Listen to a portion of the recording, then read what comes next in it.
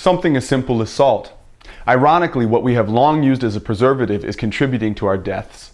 Something as simple as salt is giving us the opportunity to raise our awareness, learn of our heritage, and our imperative need for mindfulness.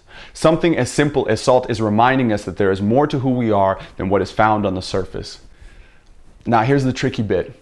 At the risk of ridicule or critics depicting these specific positions as worthless distortions of conditions, we're living a life that is unhealthy on a whole.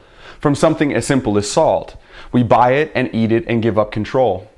Now, while I'm a little bit nervous to tackle these topics connecting salt to slavery and surgery and race and death, it is, yes, risking potentially unpopular views to provide information and answers and truth. It's for you to choose. You can go on as you have, or you can start living life moving forward, not back. So moving on.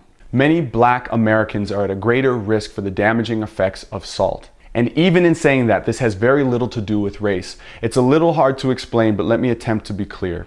Race, in terms of skin color, in terms of melanin, has very little to do with how our bodies function. So why blacks in America? Well, as the theory stands, in the bottom belly of the boat, chained and malnourished, these men and women sponged water from the sea through the weeping wood hull, absorbing salt in through their skin, and those with a higher salt sensitivity tended to survive better. Slavers became aware of this. It is documented that slaves were licked before they were picked because those who tasted saltiest were less likely to die. Why? Biological self-preservation. As a way to balance out electrolyte levels to offset dehydration, and they didn't even know their bodies were doing it. This is why Black Americans who are descendants of slaves are 2 to 3 times more likely to be at risk than someone from another ancestry or race. And it may seem unfair to suffer past conditions, just as it's unfair to still deal with racism inherent in a system built upon victims. But we have the freedom of choice now, and the necessary tools to choose. We do not have to be victims of the past. We're not anchored to what was. We are free to ingest information and apply it as we please.